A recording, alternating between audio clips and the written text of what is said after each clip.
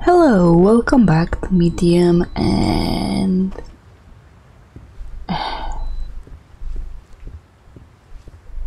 I don't.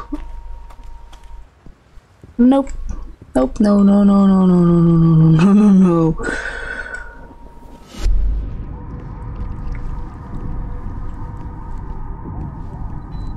So what? We're going back now?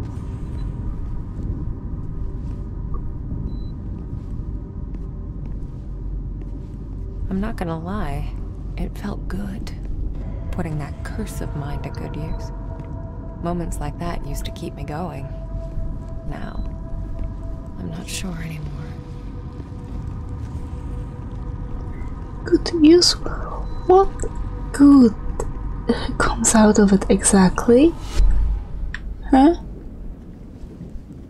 But you help a couple of ghosts and you are so... Oh, god damn it. No.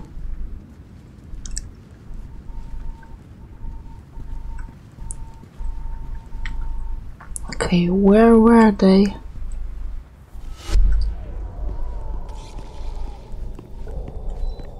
Huh? What? Will I see them? No, I won't.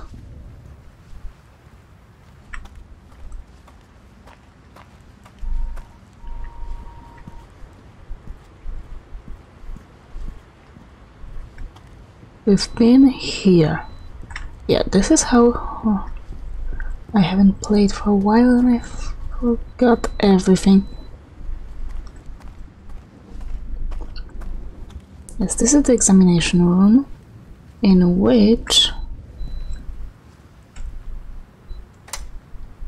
Okay. And echo. Those guys.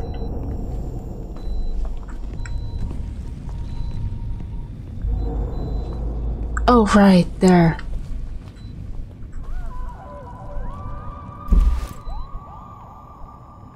It's okay. You can be free now, Tori. Thank you. Thank you. You're welcome. Okay. One down, one to go. Better get to it. Okay, you have some idea where to go.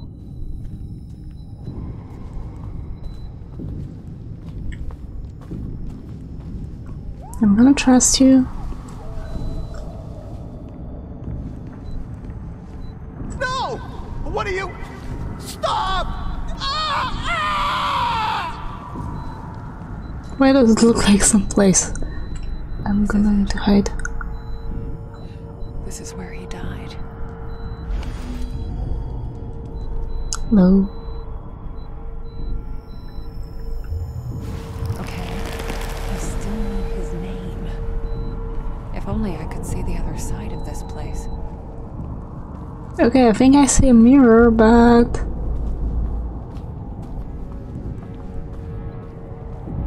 doesn't look good.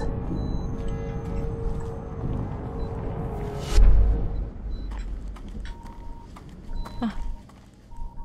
Some sort of a conference room.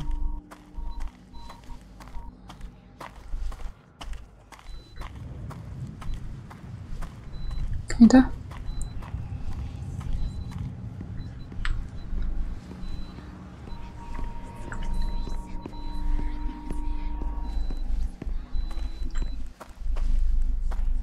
I heard some whispers around. Yep.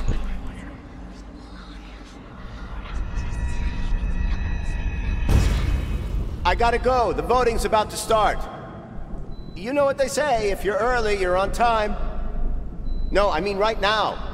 I can hear them gathering across the hallway. Yeah, I'll let you know how it went. That voice. That's the guy. Okay, but we don't know his name, and you need his name, don't you?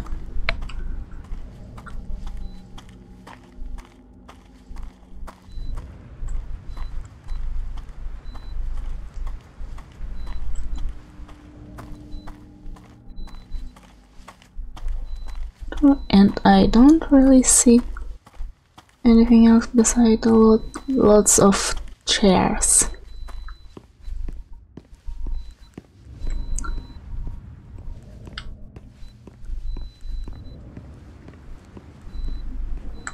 This is the... wait. Okay, we're somewhere else now. Oh, this place looks the same everywhere. List. I'll bet the name I'm looking for is here on this page. But which one is it? And everyone came, of course. 07.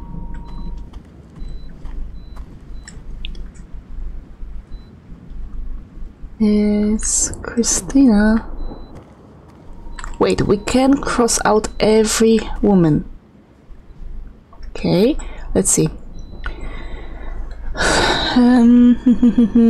Okay, something to write on and something to write with. Okay, so we can cross out number 5. So let's 1, 2, 3, 4. No, no, no. 8, 9. Okay. So instead of 9 numbers, we only need to check 6. Easy peasy. Oh, no, no, no, no, no. I want to go out.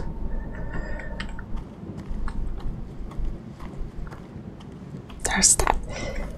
This one, number 5. Look at it. No, we need number 1, 9. Why are you so interested in those chairs? There's something over here.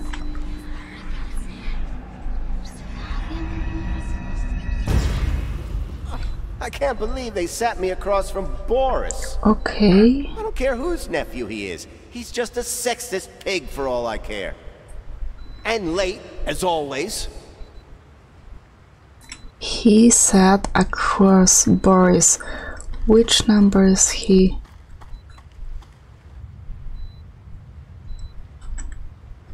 Boris number 9, so we need to look across 9. Okay. Got them. I press it again. And if I remember correctly, 9 was the last number over here. So this is that. And I think this is one, number 4.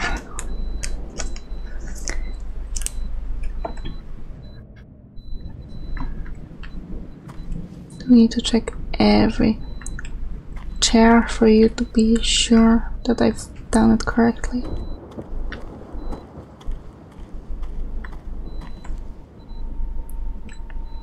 Okay. Boris. That's the guy he was talking about. Seat number 9. And we're looking for Nicholas. Okay, so let's check the seat number 9.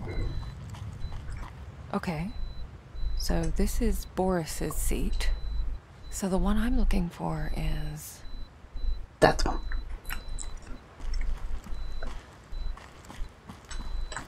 This is it. The man I'm looking for. This is where he died. Like in this chair?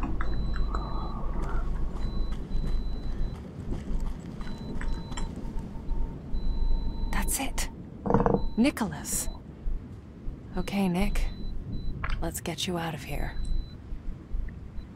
I'm one step... Oh my god, it saved. The game just saved.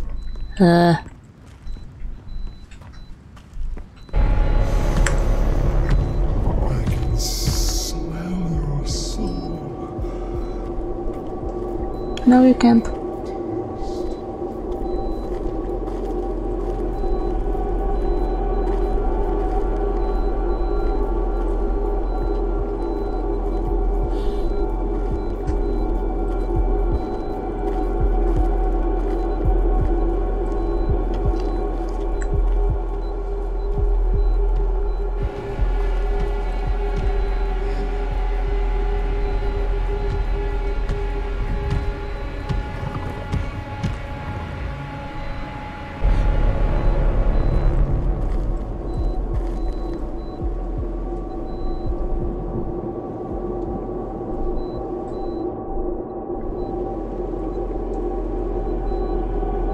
I'm fairly sure he's in this room.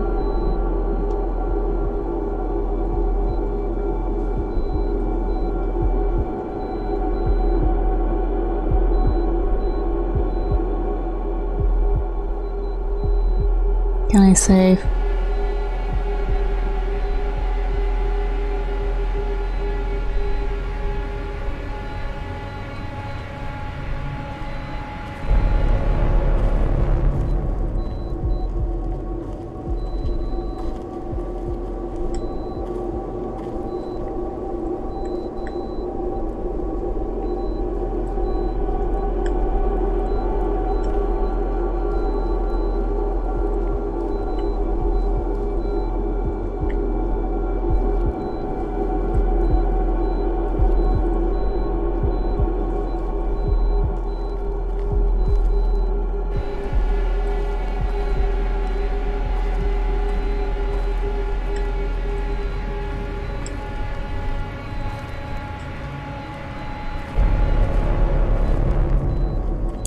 Get the mirror.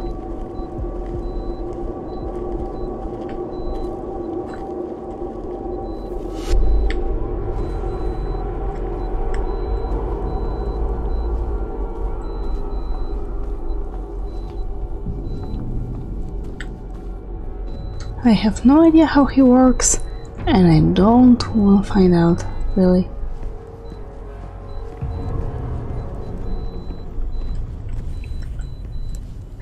Okay.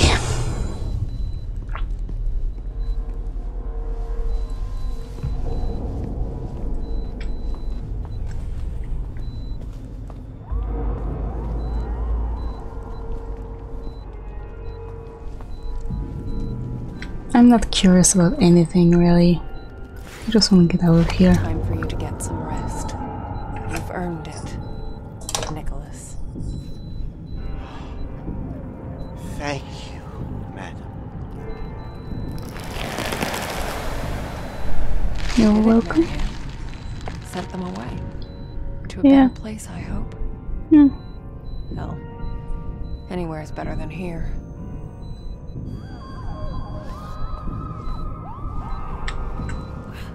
Yes. Just let me pick you up already.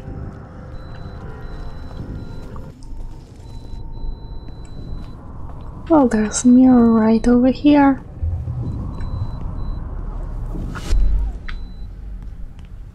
What? So, Mr. Rickovich is being unreasonable, to put it mildly. I'm a nurse, not a nanny. I understand that he needs someone to keep an eye on her, but I have my hands full as it is. Even putting aside all my other duties, there's poor Mr. Tarkovsky to take care of. Still, I try to do my best. At least the girl's quiet, keeps to herself mostly, likes talking to her imaginary friends, but I figure it's quite normal for someone her age. Sometimes I can hear her playing out full conversations, and I'd swear it sounds like two people talking. She really is gifted. I guess it runs in the family. Okay, I might be going crazy because I keep hearing sounds. Just like I did while playing Sinking City. Fucking finally. Can we now slide down? Do you still have something to say? Because I still have skip dialogue. Hello? Time to get back to the day room. You really needed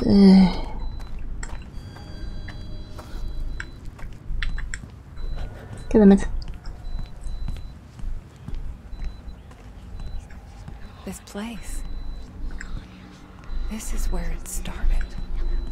I'd never felt darkness like that before.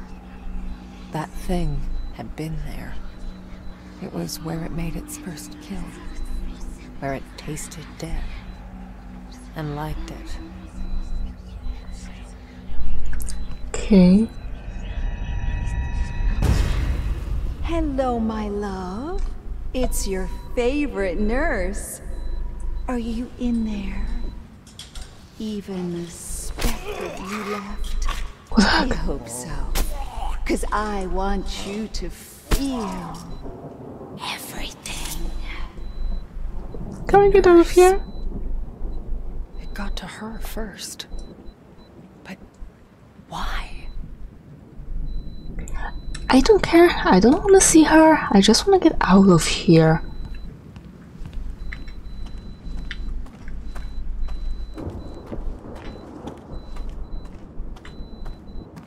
I have a feeling that we will have to run.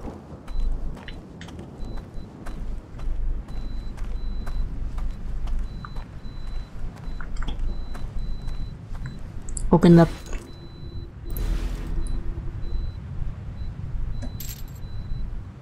Tab plus this. Okay. So worth it. I love you, bolt cutters.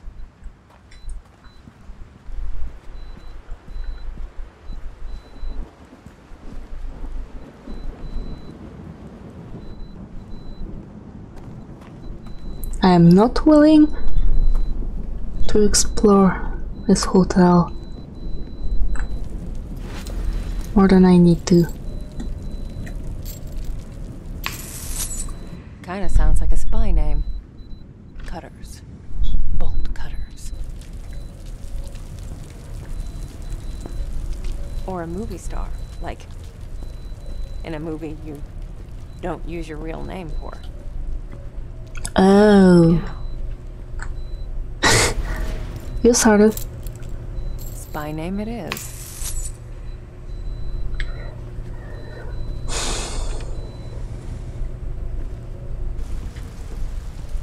Day room. I don't want to really go in there. Okay, Marianne.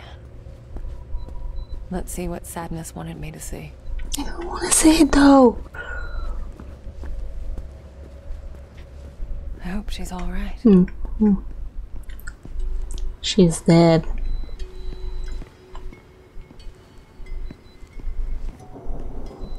Oh my god. Okay, the game. Pretty? No. Okay, I thought the game crashed. It was so. I keep seeing it in my dreams. The other place. Dust and death as far as the eye can see. A feeling of nothingness staring at my soul. I wake up choking, feeling the dust burning through my lungs. I beg for it to stop. He says that there's no helping it. Then again, he would say that, wouldn't he? Okay, why is say in all caps?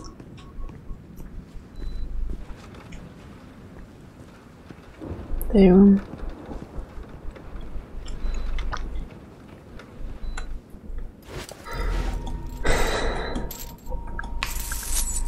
All right. Here we go. I don't wanna go.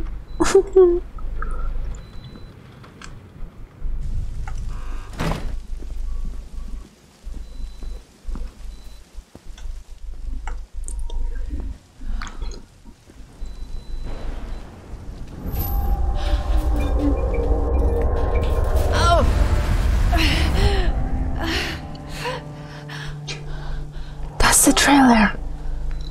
Marianne? There you are. Thank God. You're alright. I was so worried. Oh, yeah. That thing almost got me. What the hell is it? It came from shame, from helplessness, from rage. Rage. It's like anger, but more. Once it got out, we couldn't stop it. It ate all of them, Marianne. All of my friends. Your friends. I'm the only one left. It's okay, Sadness. I'm here now. No. It'll eat you too. Just like the others. I won't let it hurt you, I promise. Here. Okay. Why don't you tell me something about this place? It's the day room. We used to play here. With Richard? Is he one of your friends? No. But he was smart. Maybe he could help you. He was smart. Wait, is he? A bad thing happened to him. I remember he became hollow, like a puppet. He... Oh... I remember. Marianne, I don't want to see him. What? Why not? What do you remember? No. Don't tell them. It's don't okay. tell anyone. You don't have to tell me. But you should still come with me so that I can keep you safe. No! No, Marianne! The sadness! No, never again! Why did you bring me here? It was then I realized there was something she wanted me to see. With my own eyes. She clearly said that she don't want you to see.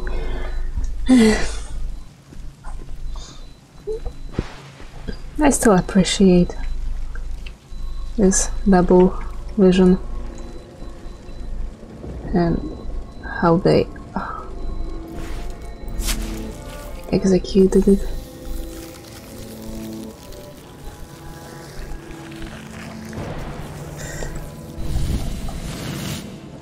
Still, this is so unnerving. Richard? Are you there?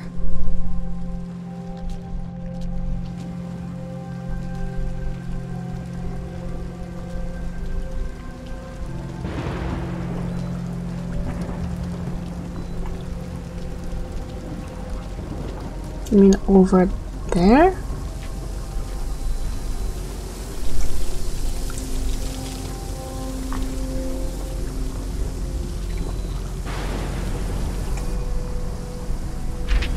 A sheet of music. Well, at least part of it.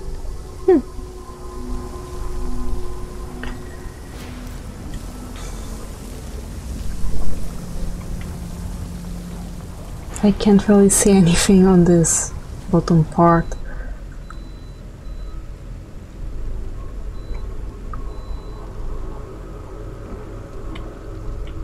Man, can you do something with it? Oh right, you are talking.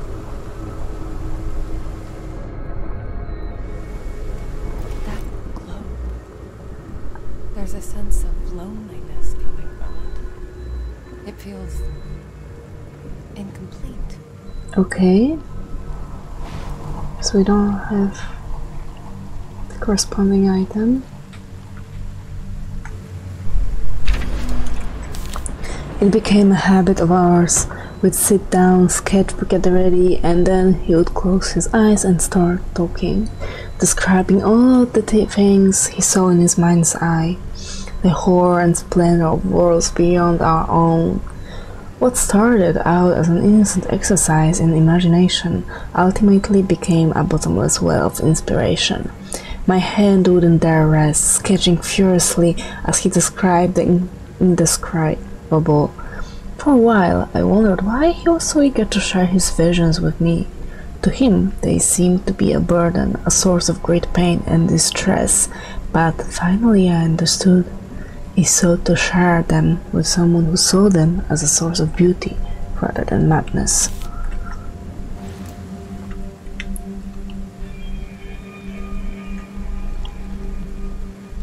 I think this is all in this room. You can get out. Wait, wait.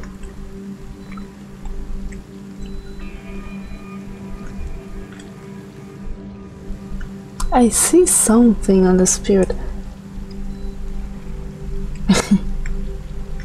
There's something in the spirit world, but I cannot quite get to it.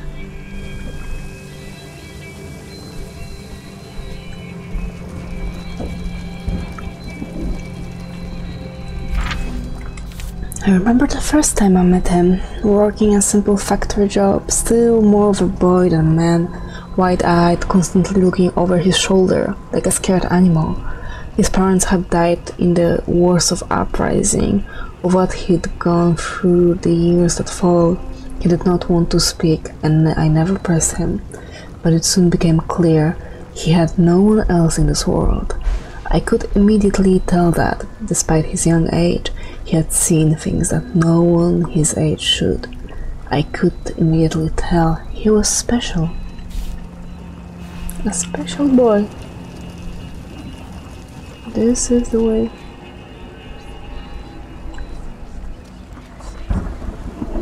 Horsey.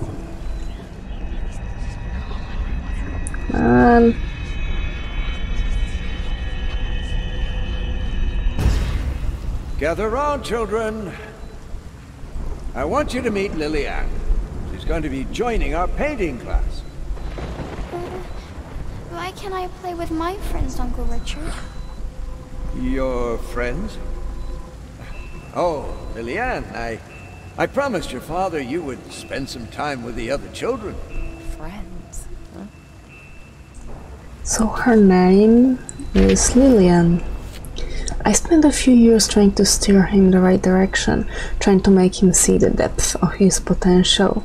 He kept refusing, claiming that he was no painter and that he saw our little get-togethers as therapy rather than artistic expression. Eventually, I wore him down. He agreed to enter the university, but on the condition that it would be his chosen field. And so, he started on his way to becoming an architect. At first, I was very skeptical, thinking that he was throwing away greatness for mere competence, but deep inside, I guess I was glad to be the only one to bring his visions to life. And then he met her. Our painting sessions became few and far between. He no longer needed my help in dealing with his inner demons.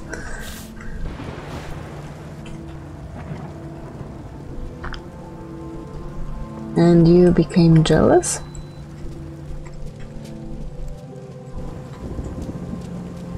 Whoa. Oh, right.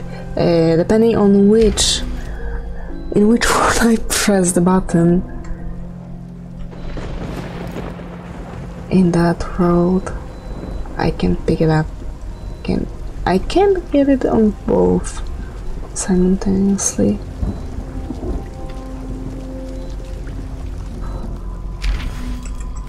Thomas, I've always been stunned by the depth and complexity of his imagination, mesmerized by the surreal dreamscapes his mind would weave.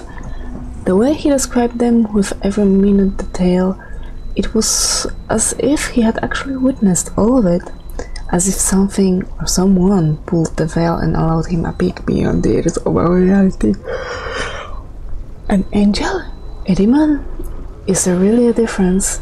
I know it didn't matter to me, as his visions came alive on my canvas.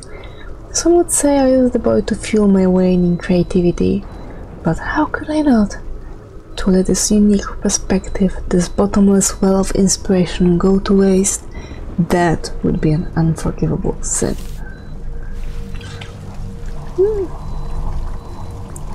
I don't think he did a bad thing. The boy would never... Okay. Yeah. The boy himself would never have thrown it, would he? Not bad. There's nothing in either worlds. Hey. Well, I think this is as good a place as any